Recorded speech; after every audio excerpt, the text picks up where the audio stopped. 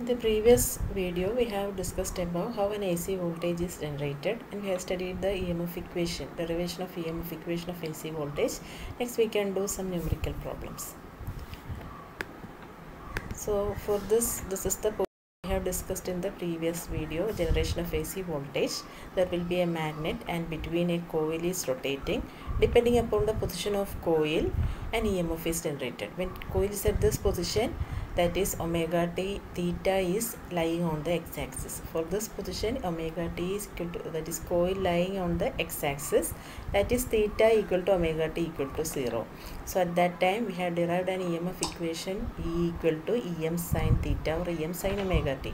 When theta equal to 0 means at this position A, EMF is 0. When coil is rotated through 45 degree, EMF is Em sin 45. Coil is 90 degree, E equal to Em sin 90, that is the maximum value. It is when theta is 0, EMF is 0, theta 90, maximum value. In this way, depending upon the rotation of coil, you are getting a sinusoidal voltage.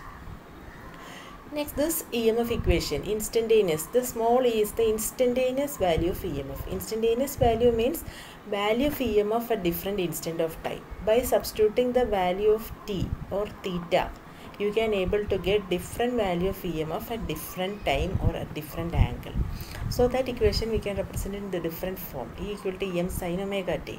Omega is 2 pi f. So you can represent as E equal to Em sin 2 pi ft. And what is frequency? 1 by time period. So E equal to 2 pi f by capital T into T. Small letter is instantaneous time. Capital letter T is total time period. That is, if frequency is 50 Hertz, time period is 1 by 50. So in the similar manner, you can represent the current also. I equal to Im sin theta. So theta is omega t, omega is 2 pi ft, f is 1 by capital T. So you can represent current and voltage in the same manner. We can see the first problem. A square coil of 10 cm side and 100 turn is rotated at a uniform speed of 1000 revolution per minute about an axis of angle to uniform magnetic field of 0.5 Weber per meter square. Calculate instantaneous value of EMF when plane of coil is at right angle to field and in the plane of field. So coil dimension is given and that coil is rotating at 1000 revolution per minute. The number of turns is 100 and about an axis right angle to uniform magnetic field. Magnetic field strength is 0.5 Weber per meter square. Weber per meter square means flux by area. That is, flux density is given. So what are the given data? So this is the coil position which is rotating at a uniform magnetic field. Frequency is 1000 revolution per minute. Revolution per minute you have to convert into revolution per second. So 1000 by 60, that is 50 by 3 revolution per second.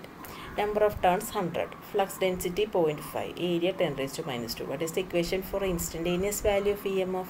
E equal to Em sin theta, where Em is 2 pi m omega NAB omega. We have already studied in the derivation. Em equal to, see here, Em equal to n phi m into omega. That is, phi is A into B. Omega is 2 pi f, so 2 pi f n B max into A. Em is that equation you have to take. So when plane of coil is in the plane of field, that is the first case. When the plane of coil in the plane of field, theta is equal to, both are in parallel, theta equal to 0 degree. So Em of E equal to Em sin 0. Answer is 0. When the plane of coil is perpendicular to plane of field means theta equal to 90 degree. So Emax is 2 pi f, that is Em sin 90, that is Emax. Emax is this equation, 2 pi f NABN. Substitute the value, you will be getting 52.3. Next, write the four way of representing an AC voltage by magnitude 5 volt and frequency 50. Maximum EMF is given 5 volt. Frequency is 50. So what is omega? 2 pi f. 2 into pi into 50. That is 100 pi. What is frequency? 1 by time period. So time period is 1 by frequency. That is 1 by 50. Next, your aim is to represent the voltage in different form. We have studied that different forms are E equal to Em sin omega t, Em sin theta, Em sin 2 pi ft and Em sin 2 pi by t. Just substitute the values here. You will be getting different forms. Next question is an alternating current of frequency 60 Hz and maximum value 12 ampere. Write down equation for instantaneous values. So current is given. Current is given as with the maximum value 12, frequency 60. So omega is 2 pi f 120 into pi. Substitute the value of pi 3.14, you will be getting 377 radian per second. Omega is 377. So first question is write the equation for instantaneous value. That is equation I equal to Im sin omega t. Omega is 12 sin 377 t. This is the first part, equation for instantaneous value. Next, find the value of current after 1 by 360 second. That is, you have to find, suppose this is the wave. So your aim is to find the current at 1 by 360 second. Okay, total frequency how much? 60. So total time period is 1 by 60. 1 by 60 means how much? It is approximately, what is the value of 1 by 60?